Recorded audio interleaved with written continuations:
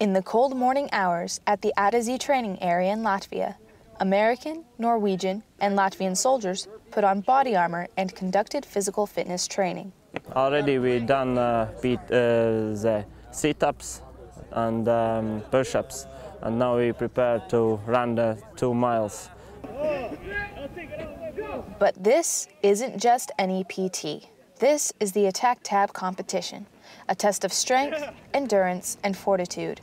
Not only do they complete an Army PT test, but also 100-meter burpee broad jumps, a 3-mile ruck run, and after breaking through a 2-man blockade, shoot an M4 rifle on the range.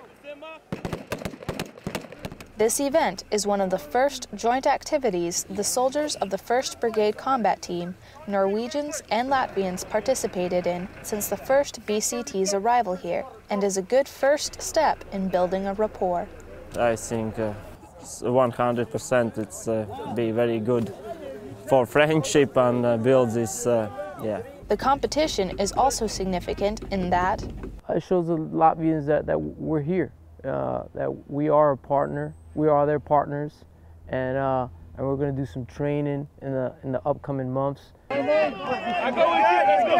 Though exhausting, the soldiers said the event was fun and look forward to working with each other in the future. Reporting from Alyson training area in Latvia, I'm Army Sergeant Alyson Pelletier.